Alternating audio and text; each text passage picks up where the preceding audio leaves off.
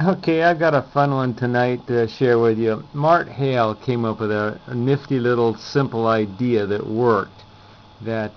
He called it Johnny's Magnet on a Leash. And Jonnydavro is the one that came up with the idea of using one magnet with no bearing and just spinning it up in front of a Bedini coil and eliminating the rotor.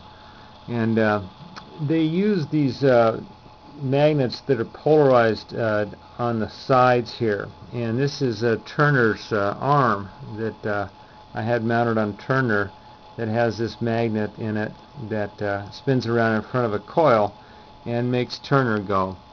But Mart got one of these magnets, and just for fun he just put it on a wire.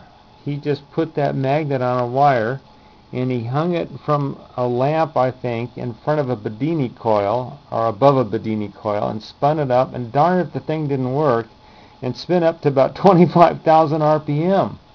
And it charged the Bedini excellent, so I had to try this. So anyway, I fiddled around with it, and there's Turner without his arm, and it's just a wire, and that magnet is just on a wire, sliding around on a wire in front of Turner's coil. That's an air core coil, and I was just amazed that this works. And there's Maggie right there. Let me turn the magnet. You'll see Maggie's eyes go. See Maggie's eyes? I'm just spinning the magnet by hand here.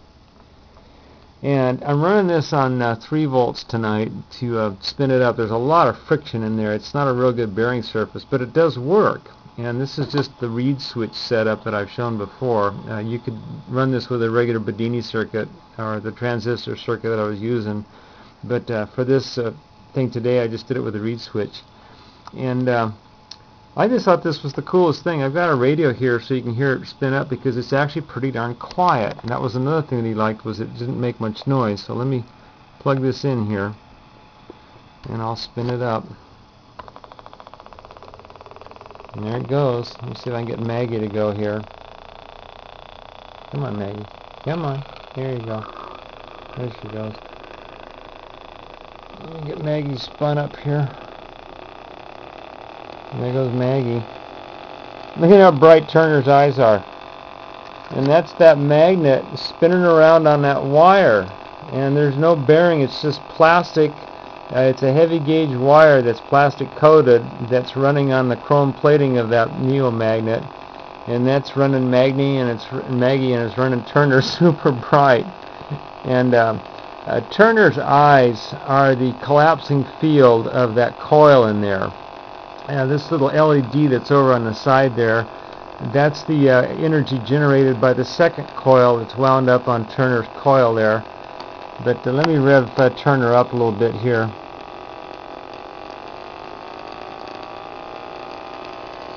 Okay, hear him on the radio. He's starting to freak out. Let me take Maggie away and see if I can rev him up a little faster here.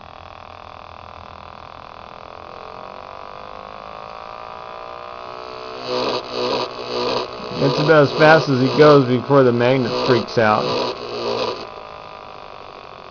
But anyway, it does work, and I thought that was pretty cool that you could take a piece of wire, just a plain old piece of wire, and hang the magnet on there and get that to spin up. And you hear how quiet that is? I took the radio away, but that's barely making any noise.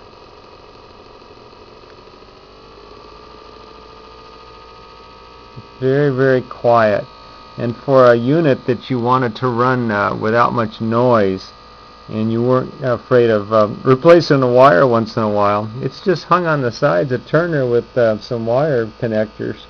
That's all there is. It's nothing fancy on this one, and it worked. Anyway, I was real happy to see that, and congratulations to Mart for coming up with a real simple solution. Now, he also used a shake light in front of this, and I could not get mine to work. And he's using the generator coil inside that up against that rotating magnet and getting that light to charge up. But I was unsuccessful with that. But Maggie worked good, and if I take Maggie's ball out here and just set her in front of the magnet, she lights right up too. And that's without the ball in her mouth. That's just induction. It's just an induction coil thing going on there. But anyway, I thought I'd share that with people. This is Mart Hale's Magnet on a Leash. And we all got tired of the things running away, so he put it on a leash. I thought that was real clever. Good job, Mart.